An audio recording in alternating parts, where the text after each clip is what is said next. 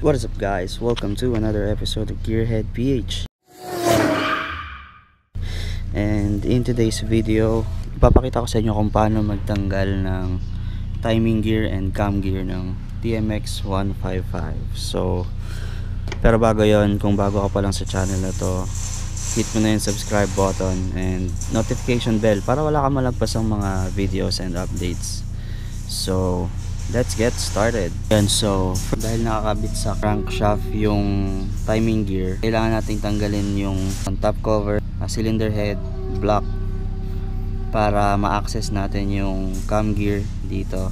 Tatanggalin din natin itong side cover at saka yung magneto dito sa loob para ma-access natin yung timing gear.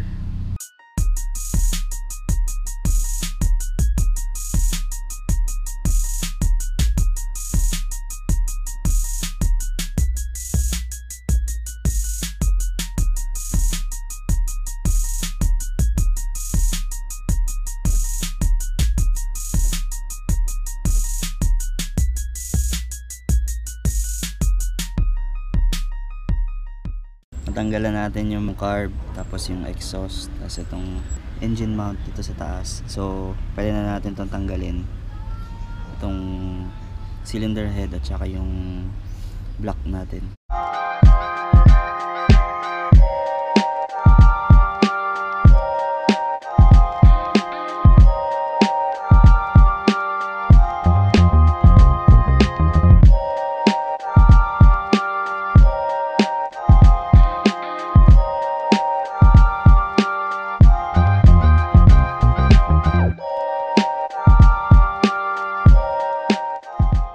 Tanggalin na natin.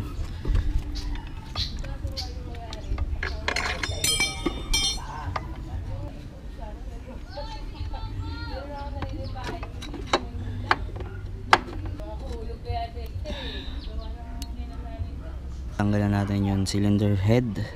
Ito naman yung cylinder block. Ayan.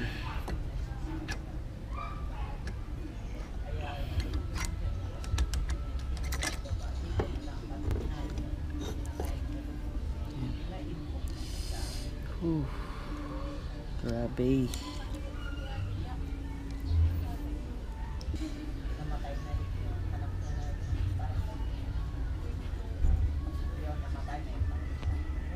Kita nyo naman yung grabe. Kita nyo yung yung piston head natin, oh. Sobrang daming carbon deposit na hindi mo alam kung parang buhangin na siya. So ito rin siguro yung dahilan itong mga o-ring na to, kaya ang lakas na ng usok nung ating motor. Kaya parang isang linggo pa lang na gamit ko, halos wala nang langis.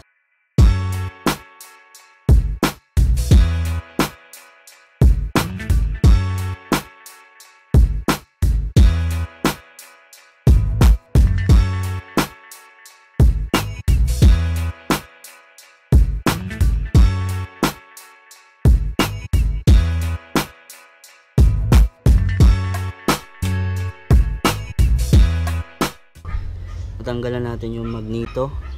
Ayan.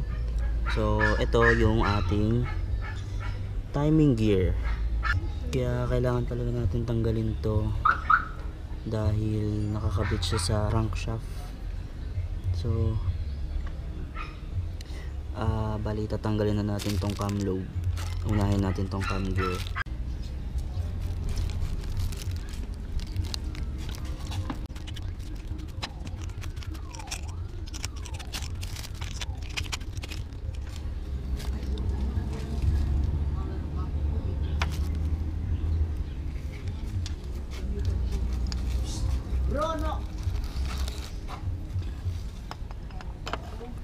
Tanggal na natin itong cam gear and cam lobe. Pwede na natin tanggalin itong ating timing gear gamit itong timing gear puller. Lagay ko na lang sa description below yung link kung saan ko siya nabili. Bali papasok natin to Ayan, dapat ito papasok siya dun sa mismong gear. So kung makikita nyo, ayan, dapat pasok siya, and then ikot nyo lang ng konti para kumalang siya pag hinila.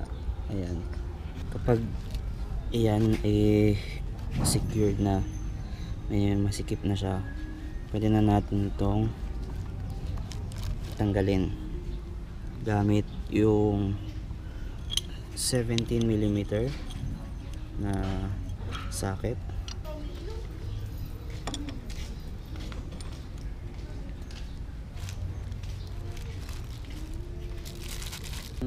Sa socket wrench natin, ito yung clockwise, tapos ito yung pampigil natin.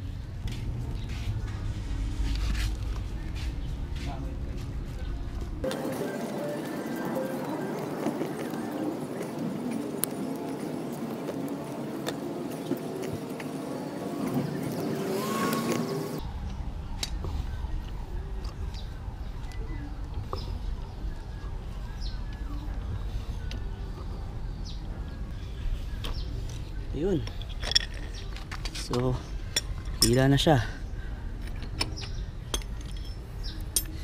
simple as that. Maglalagay na tayo ng panibagong timing gear. So, isin lang muna natin itong shaft. Ito yung ating timing gear. So kung mapapansin nyo, meron siyang parang marker dyan. Yan, medyo malabo nga lang. Itatapat natin siya dito. Ayan, para align. Itong marker na to, align siya dito. Ito sa parang guide. So align na siya. Ayan. Okay.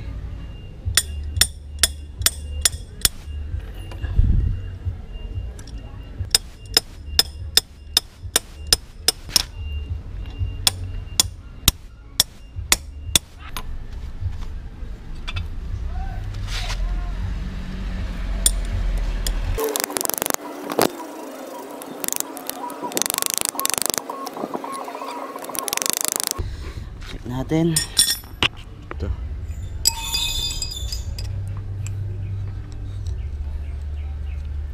So kung makikita nyo, align naman siya. So tama yung pagkakanan natin. Tapos dapat sagad siya dyan. Yan. Next naman na ilalagay natin ay yung cam lobe and cam gear. So ilagyan ko siya ng bagong O-ring para hindi siya magtagas ng langis kapag nakabit na natin.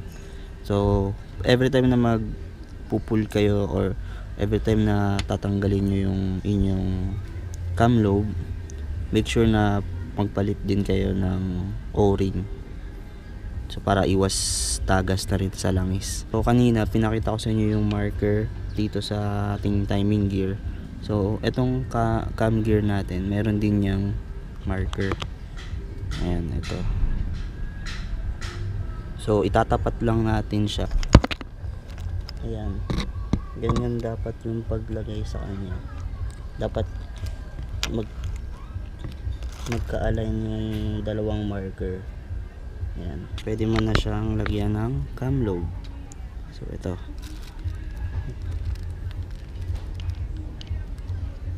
ayan. Tapos dahan-dahan yung pukpukin para hindi masira yung ating O-ring. Nakabit na natin yung cam gear and timing gear. So, stay tuned kasi next video natin magpapalit naman ako ng cylinder block and magkakabit tayo ng bagong cylinder block set kasama na itong piston. So that is it for me for this video.